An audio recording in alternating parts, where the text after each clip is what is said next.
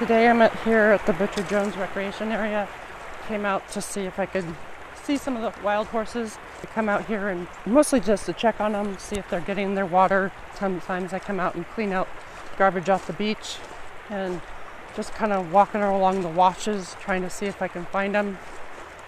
A lot of people just come down here and party. I guess it's really popular for the teenagers, high school students and stuff like that to come down on a Friday night or Saturday night and party away. I guess it's been like that for quite a few years.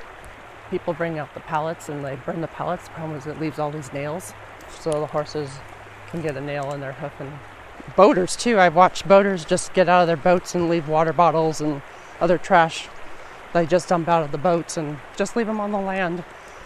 I mean, U.S. Forest Service a few years ago decided there was too many horses coming across the road, and a lot of their 911 calls would be, "There's a horse on the road." They didn't know that the horses were here.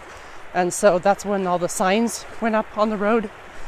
The U.S. Forest Service is saying that they're not wild, that they're feral, that either people left them here to live on the land, that they didn't want them anymore, or that they ran off from the Indian reservation. You know, it's a bigger deal in the last month and a half because of the fact that there was this big announcement that the Forest Service was going to be getting rid of them, and then a whole bunch of people came out and did a rally.